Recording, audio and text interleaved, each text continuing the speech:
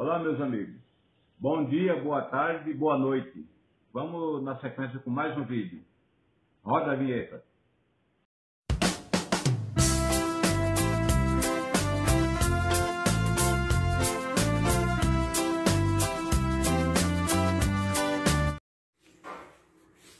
Olha, meus colegas, essa caixa de som aqui, ó, da Pulse.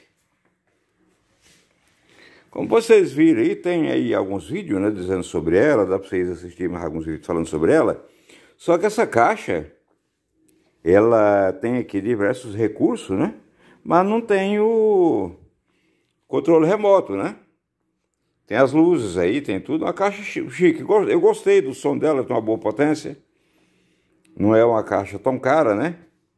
Então eu gostei assim dessa caixa aí, né. Tem realmente a entrada e saída RCA, né? É uma caixa tocado só energia, né? Só a tensão elétrica, tem que estar usando um cabo para poder conectar ela. Só que aí o seguinte, eu gosto do controle, né, cara? Quando eu fui lá na casa 7 dias depois, 8 dias depois que eu tava com essa caixa, eu fui até a Casas Bahia para eles trocar, porque a caixa tava novinha, com tudo completo, com as coisas, tudo certinho, né? Até o selo dela aqui ainda tava no lugar aqui, ó. Aí a Casa Bahia, por um dia depois, um dia a mais, ela não quis trocar a caixa comigo, né? Casas Bahia. E aí, eu gosto da caixa com controle, né? Aí é o seguinte. Eu fui no AliExpress e achei esta peça aqui. Ele vem com esse cabinho, né? Ó.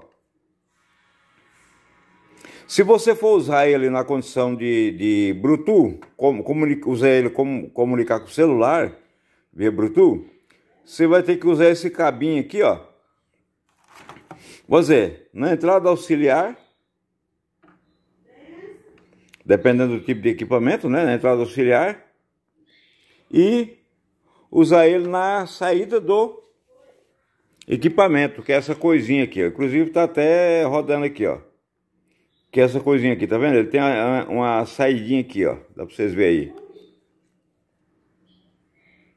Ele é tipo C, bateria recarregável, pega cartão, pega pendrive, ó, tá tocando aí, tá vendo?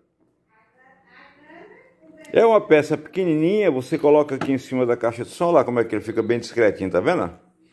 Uma peça pequenininha. Nesse caso aqui, ó, ele tem a função TX, ele tá comunicando com a caixa de som, ou com qualquer outro equipamento aí na função TX. Na função RX,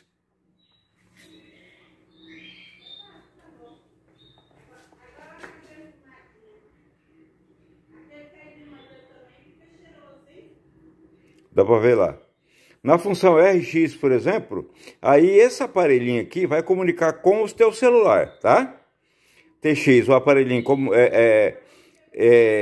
envia o Bluetooth para outro equipamento, em RX ele recebe o Bluetooth, certinho?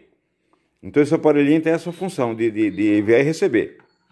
Só que se você estiver comunicando do celular seu com esse aparelho, do celular para esse aparelho, no caso de caixa que não tenha o Bluetooth, tá? Caixa, qualquer tipo de aparelho que não tem Bluetooth. Aí você pode estar usando um cara desse, ó. Esse cara aqui, ó. Tá vendo? Você pega esse cara aqui, ele vai entrar na sua caixa, né? Na entrada input, né? Ó. Vai entrar aqui na sua caixa, né? Ó. Certinho? E essa outra ponta dele vai aqui, ó. E aqui, né? Aqui que é a parte de trás desse aparelho, ó. Vai aqui, ó. Certinho? Ou vice-versa. Se o teu cabo tem as duas pontas RCA, você pode colocar uma aqui, né? E a outra aqui, ó. E aí dele, você comunica com o teu celular ou com outro aparelho qualquer Bluetooth, certinho? Então você vê que ele tem a função de receber o Bluetooth e de enviar o Bluetooth também, né? Então, se você estiver mandando o teu celular para ele, você vai fazer o que eu estou falando aqui, ó. Manda o celular para ele. Dele para o equipamento que você quer comunicar é via cabo. Que pode ser esse tipo de cabo aqui, com essa pontinha aqui, essa P2 aqui, essa pontinha, né? Ou pode ser, isso que eu falei para você, essa parte aqui, o RCA aqui, tá vendo? Ó? Se tiver os dois RCA sendo aqui, a ponta aqui, você pode estar colocando nessa outra saidinha aqui, ó, tá? Então, nesse caso, ele está enviando, o Bluetooth dele está enviando para minha caixa, que essa caixa aqui é Bluetooth, tá? O Bluetooth ele está enviando para minha caixa. O resto mais eu faço com esse carinha aqui, ó. Com esse carinha aqui.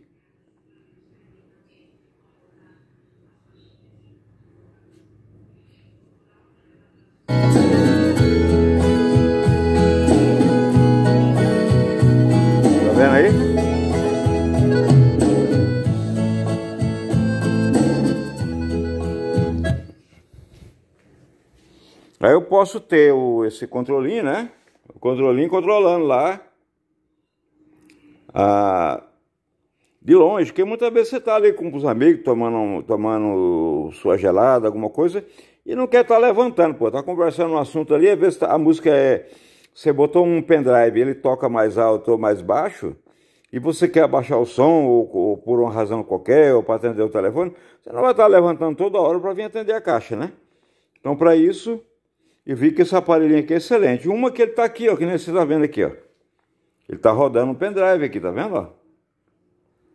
Tá rodando um pendrive aí. Então, para resolver esse problema dessa caixa que não veio com o controle remoto, eu tô usando essa pecinha aqui. E de longe eu posso controlar. Essa pecinha não precisa necessariamente estar aqui em cima da caixa, tá? Essa pecinha, ela tem um Bluetooth dela, é muito bom, que é o 5.0. Você pode colocar ela em uma outra posição, né? Em uma outra posição aí. Ou até mais perto de você, por exemplo, que nem tá ali, ela tá... Olha lá, a caixa tá ali, ó. Em outra posição, né? E... Então, é que nem vocês viram aí. Um aparelhinho excelente. Esse aparelhinho foi comprado na China, né? Comprado na China.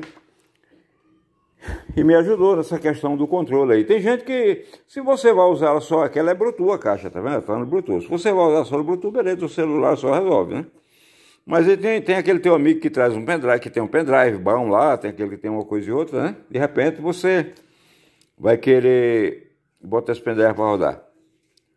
JMR da Garagem, se inscreva no canal, deixa o seu like, ativa o sininho, viu? Nos ajude aí.